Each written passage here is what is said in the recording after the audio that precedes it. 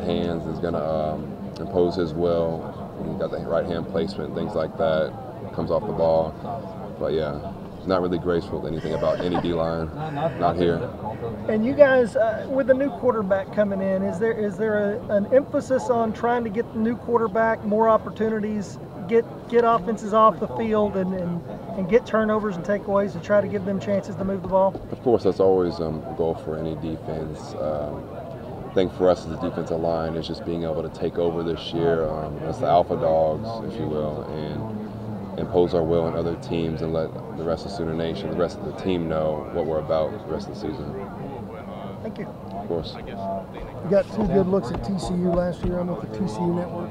Yes, sir. What comes to mind when you think of defending them? Y'all did a pretty good job in both games last year, but Yes, sir. Just from a scheme standpoint, what pops in your mind? They can definitely spread you out, go east or west too, and get guys running. But yeah, great team. Definitely fun to go against them both times. So yeah.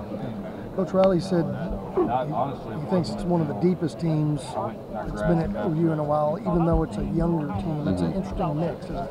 Yeah, of course. Personally, I believe it's been one of the best spring balls since I've been here, and we've had a lot of depth. I'd say we've got a lot of depth compared to any other year I've been here, defensive line-wise, which definitely helps throughout the season to give us more help from the younger guys. You mentioned that in the scheme you can be inside or outside. What do you prefer? What do you like best?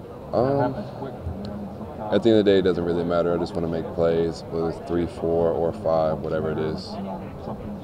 Good luck this year. Appreciate it. You're an upper class.